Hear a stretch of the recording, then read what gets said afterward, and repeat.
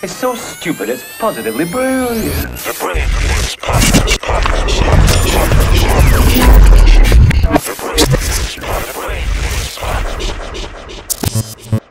This is kind of tasty.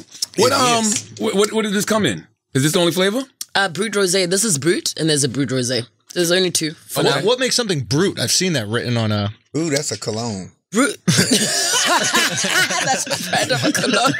That's old. That's I'm telling my age. Brut just means the it's a type of MCC. That's what it means. It just means it's made like any other. We can't call it champagne, Charlamagne. Because it's not from champagne. It has to be from the region of Champagne in France to be called champagne. Got you. Tequila too apparently has to be from Jalisco, Mexico. And cognac has to be from Cognac in France. Ah, yes. Fuck the French. Those are the stupid rules with that shit. I know. It's a grape. Get over it. Get over it. I mean, grape, add some bubbles. You know, it's the same process, but we have to call it MCC, which means Method Cup Classique. But it's just made in the same way, double fermentation. How long did it take you to learn all this shit, Bona? 3.5 years. Wow. Yeah, but we only launched this in March 18th, 2019. So but it took us about 4 years to kind of get it to where we are drinking it in New York right now. So you had to go through a whole process. Of you course. Had to go really? Of course. What was it? Give us the background on that. I mean, you need to, I'm new in the wine industry. You know, I had to kind of figure out what wine is, learn a lot about wine, learn about the brand, learn about the different kinds of brands. There are different grapes, you know, different fermentation methods. I had to get a wine master, you know, and we put it together, and the rest is history, I guess. I hate champagne. This is actually tasty. Thank you. I don't drink. Why don't you like? You don't drink alcohol. Yeah. I'm gonna make a non-alcoholic flame. Malibu rum for my birthday last year. I bet you got in a fight too. No, I did not. I got made love to. I don't know what you're talking about. I'm gonna make a non-alcoholic version. I'll send you one. Okay, great. Yeah. No, but this is actually tasty. Thank you very much. And it's smooth. It's not like it's just like okay. Easy drinking. For New Year's Eve, I'm gonna make sure. I have a question. Bonang. Bonang. Sorry. How old? Let's are call you? it B. Can I ask 32? B? Okay, B. 32. So I used to be 32. It's a great age. It's a great age. Very great age. How were you when you were 32? Body was so banging. Oh, you're still banging now? Oh, no. I used to be a dime piece. I'm full on Harriet Tubman right now. I promise you. What's wrong with Harriet? Now listen, I don't like that.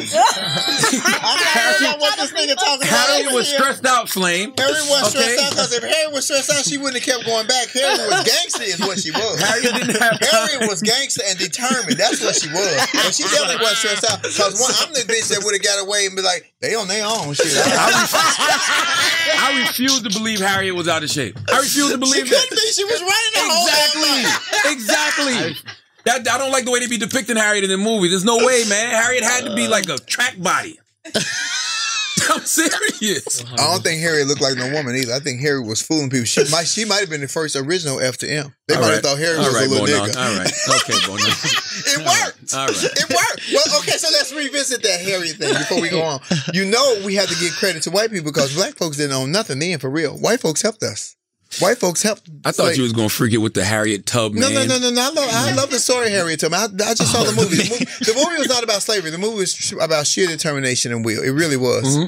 And Vanessa Bell Calloway did kill it. 1 second. Get your balls right, okay?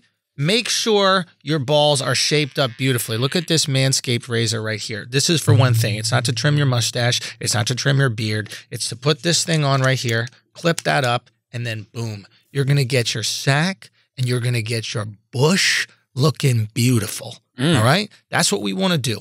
You can't be out here clean bushy. Balls, King. Bro, you got to have the clean balls. Look at this right here. Manscaped. I look like I don't look like a...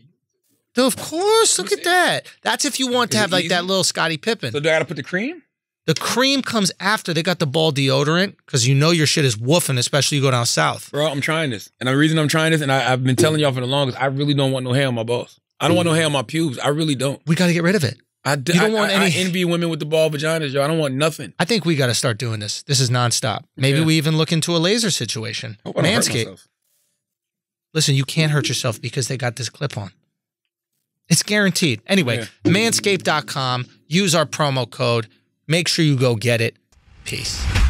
But white folks had to help us. They had to help us. They owned boats and houses to hide us and move. So I would like for somebody to show that angle of it. Well, that's always the misconception that white allies are new. It's good that's good white folk right there. But it's different between white allies and white saviors. A lot of times what Hollywood likes to do is they like to present white saviors instead of white allies. Fuck Hollywood. Like, stop getting your history from Hollywood. I think that's the biggest problem. That's it's like, you want to really know what happened. Don't be so lazy that you're condensing your whole history into like a 2-hour depiction of this movie. Like, read a fucking book or just Google some shit. It's not that hard. It works sometimes. It works when it's done right, though. Because what it does is it like taps into an emotion, right? They really find a way to manipulate us and they do that savior thing, and then, white people will go watch the movie and we'll be like, man, it was really amazing what happened in Friday Night Lights, or what amazing that happened in these situations. For sure. But reality is, like, you don't need to get your information from there. It's not their responsibility. It's not Hollywood's responsibility. Andrew, you're absolutely right, but I hate to say it, that is how majority of people learn. They learn through arts and entertainment, especially in America. Is that the case in South Africa? Like, so here's a great question. When you're teaching the history of South Africa, like when you're growing up and learning history in school, how much of it is the fucked up history of South Africa? Or is there like a real effort to go, hey, this part happened, but look at all the amazing strides that we've made since then? I think everybody knows the history of South Africa. Well, it's taught in school, in history, in primary school and high school. We know pre-1994, we know Nelson Mandela, we know what happened during apartheid, what happened after apartheid. So we know all about it. I mean, we know how South Africa is what it is today. So do they teach Black history in schools here? Not in First of all, I'm stuck on the fact that I've been pronouncing apartheid wrong this whole time. Me too. You made that shit sound like a dish. Like something, like that shit sounded tasty. Apartheid. Would you like some apartheid? That shit sounded delicious. No. I would take some of that apartheid. You can't say that way. Nah, yo. It's apartheid. What is it? Apartheid. Oh my God. That comes after dinner. How do you function? Listen. I'm only here today, girl. They didn't have all this stuff. It's too much for me. So you go to No, but to answer your question, they teach. It's limited Black history. Okay, all right. Like, well, we're not learning about we're not really learning about apartheid. In America, we definitely learned that, like, I'm saying Black American history. we know that Black people invented peanut butter. That's about it.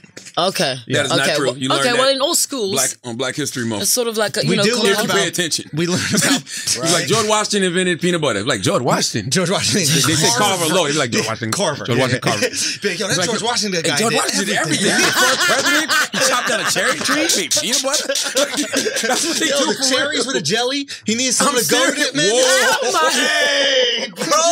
That's how the sandwiches get made, dude. That's George Washington. But they teach us limited things. Like they might teach us about they teach us about Martin Luther King Jr. Okay. Yes. You're not gonna learn about Malcolm X. Depending where you are, Yes. you'll learn about Frederick Douglass. For whatever reason, DC Okay. teaches about Frederick Douglass a lot. Okay. I'm from Charleston, South Carolina, so I learned about Denmark VC growing up because his house was actually downtown Charleston. So I just think it's a matter of location, but overall, I'm no. asking, do they teach you about, Black African? No. Okay. No way. Absolutely none. All right. No. Yeah. Like Nelson Mandela. No. And, We learned about Nelson Mandela through movies. okay. I Yeah. think that's what you mean. Like, why is it? I mean, what But other that's because the choice do story- people have? Yeah, the story is so fascinating. Yeah. Right? So we'll learn about it. But it's very rare that Well, Taylor's saying you got to go to college. I didn't go to college. And then in I'm college not you the can person learn that- African history. Okay. There's like but you have African- to choose to learn it. Yeah. It's not compulsory. But we Okay. kind of it's an odd thing because I didn't realize it until when I was living in Spain and my roommate was from Cameroon, and I didn't realize that I looked at Africa at 21 years old as a country instead of 100 countries. Yeah. Right? So like That's- in that yeah. moment, he was like, yeah, you have to realize, and each country is full of different tribes because we didn't even Yeah. carve up the map. White Yes. people did. Yes. So each country has its own People and its own president and its own systems and its own culture. But and its even own... within the country, there's multiple cultures and there are tribal. Let me tell you something. Yeah. Yeah. For instance, I'm Tswana from the Tswana culture, right? Tswana. Tswana. From Bapong, which means I'm Murolong. And under the Tswana culture, we have kings. So there's Bafokeng tribe, Barolong tribe, Batsiping tribe, and each of those tribes has a chief. So let's talk about Bafokeng, right? Their chief is chief. They live in Phokeng, right? And they own all the platinum mines. In Bapong, Morolong, they live in Bapong. We have our own chief. And then the Zulu people, also now, the Zulus. Zulu culture, Shaka Zulu was a Zulu king. Yeah. And each, First person to do whiteface. Okay. No, that was tribal market.